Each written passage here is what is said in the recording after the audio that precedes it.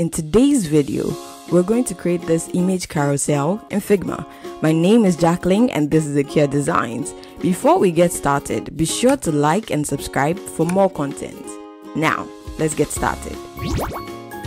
Press R and create a rectangle. Then make sure it's half the size of the frame and rename it to background.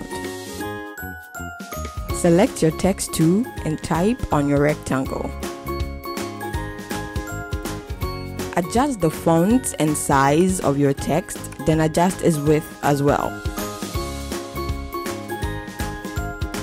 Duplicate the text and reduce the size of the duplicate. Fill the duplicate with text of about 3 lines.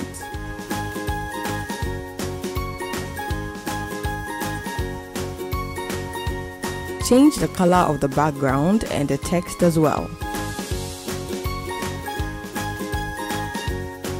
Select both text and press Shift A to give it an auto layout. Rename the auto layout group. Create another triangle, set it to yellow, adjust the properties a bit and add a text to it. Add an auto layout once again and then rename it to button. Select the text, the button and the background and group it, then rename it to diamond group. Press P to select the pen tool and start creating this wavy shape.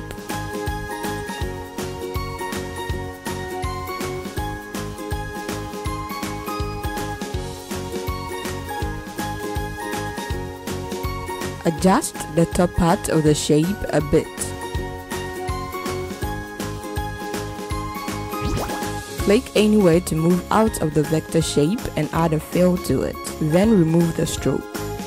Flip it vertically and adjust its position and height.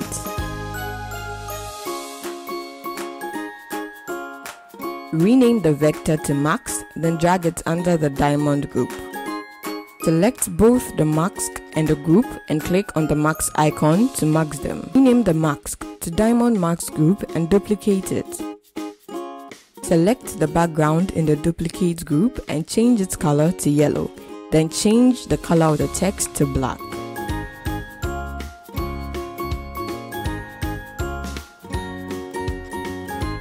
Rename text 1 to text 2, then rename the diamond group to gold group. Rename the main group to gold mask group as well. Duplicate the group once again and change the text 2 to text 3. Select the background and change its color to green, then select the text and change its color to yellow. Once again, rename the groups.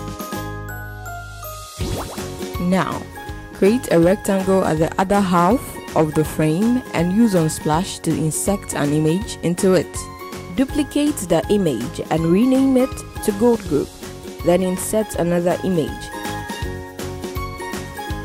Then duplicate it once again and rename it to emerald group and insert another image into it.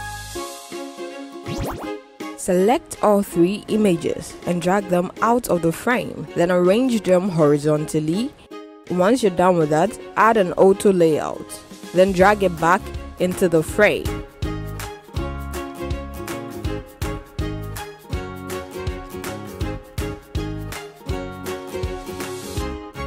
Create a rectangle, adjust its color and properties, and using the Iconify plugin, add an arrow to the rectangle.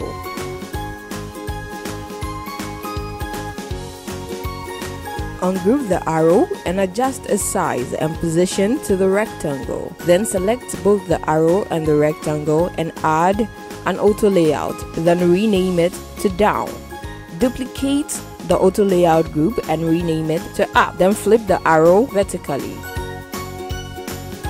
Align both arrows vertically and add an auto layout. Adjust the spacing between them, then drag it onto the frame. Position it so that it's at the far right of the frame. In the layers panel, drag the diamond max group above the emerald max group and drag the gold max group below the diamond max group. Select the text in the emerald group and set its opacity to 0. Then select the text in the gold group and set its opacity to 0 as well. Select the text in the diamond group, slightly move it upwards and turn its opacity to 0. Then select the mask and move it upwards. Now, select the text in the gold group and turn its opacity to 100. Select the button and change its color to black.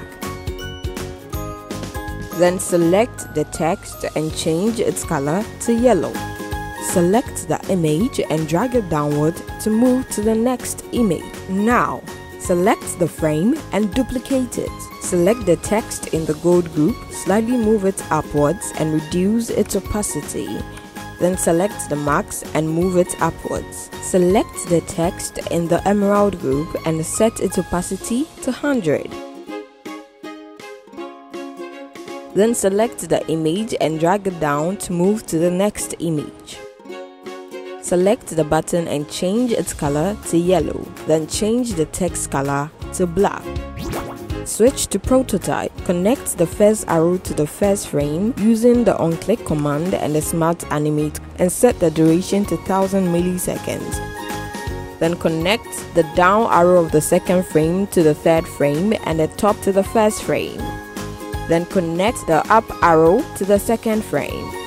Voila, a sliding carousel animation. Now, let's switch things up. Press F and create a rectangular bar on top of the desktop bar. Then, using the text tool, type collection, adjust its position and size and duplicate it. Then type bestsellers. Duplicate it once again and type custom designs. Then select all three and add an auto layout. Use the Iconify plugin to add icons to the bar. Then use the Logo Ipsum plugin to add a logo onto the bar as well.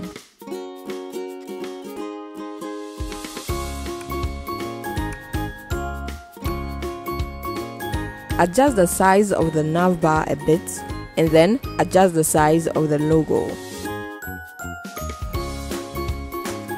Select the logo text and icons and change its color to white. Then select the navbar and change the background color to black. Convert it into a component. Now, to use it in your work, drag it onto the frame. Then reduce the opacity of the background color of the component.